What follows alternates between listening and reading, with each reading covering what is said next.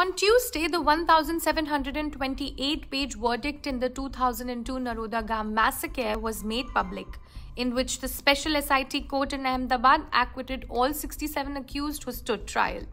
The SIT Court detailed how the prosecution had failed to prove the charges, especially that of criminal conspiracy, on several grounds, including lack of reliable witnesses to corroborate the allegations. The Supreme Court appointed SIT had investigated the case in which former BJP minister Maya Kudnani, former Bajrang Dal leader Babu Bajrangi, and former VHP leader Jaideep Patel, among others, had been accused as part of the 9 major riot cases of 2002 that were being monitored by it. Discussing general principles for appreciation of evidence, the verdict placed reliance on the Gujarat High Court's 2018 judgment in the appeals as said that evidence were not enough to prove any criminal conspiracy. The court held that the prosecution could not prove the presence of the accused at the spot of the crime, and the evidence too did not corroborate the same.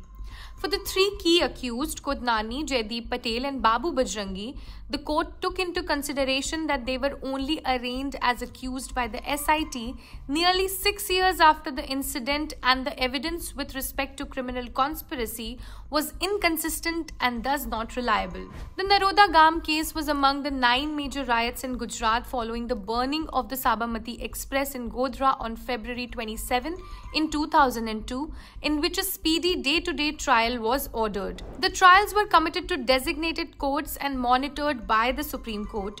Yet the Naroda Gam case has taken 13 years to reach a verdict since the trial began and 21 years since the incident.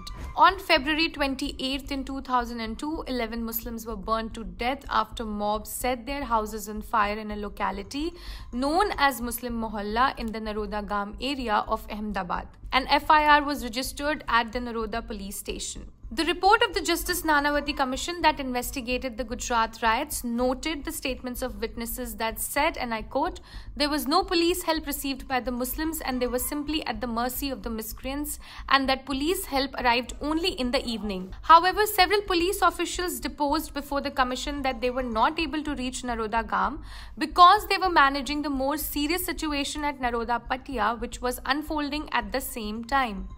The commission observed that police force at the place was inadequate and that police, and I quote, were not even properly equipped. It concluded that, and I quote, "It cannot be said that they deliberately allowed the incident to happen."